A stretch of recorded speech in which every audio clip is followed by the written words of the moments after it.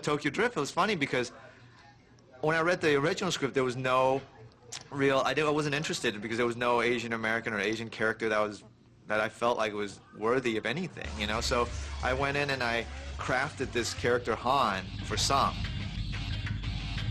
Come on. And I remember it got to a point where the character was getting so juicy and good that the studio came back and said, oh, we love the character, but can we just make him African American? We can cast so and so and so and so. And that became another fight. And I think, you know, as a filmmaker, you know, I have to go in there, and again, it's a very personal thing, you know, and I felt like it was worth it for me to go and fight. Look at all those people down there.